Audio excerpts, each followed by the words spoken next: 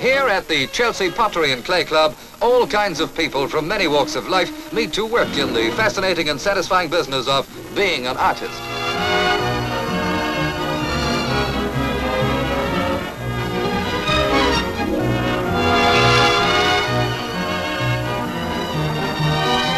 Designed first, but soon comes the business of applying it to the potter's art. Lionel Hale takes time off from his literary labours to throw the clay around, and a very enjoyable process it is by the look of things.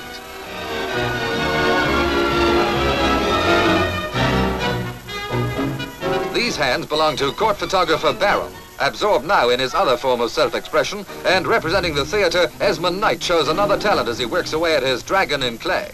Pottery is an expensive hobby for the individual, what with clay, kilns, glazes and other requirements, so the club offers both professionals and amateurs ideal opportunities with instruction thrown in if required.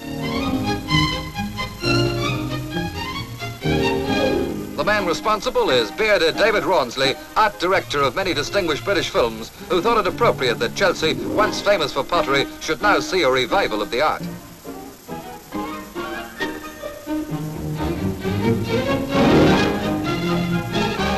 It's a professional undertaking too, and the Victoria and Albert Museum have already taken 4 pieces.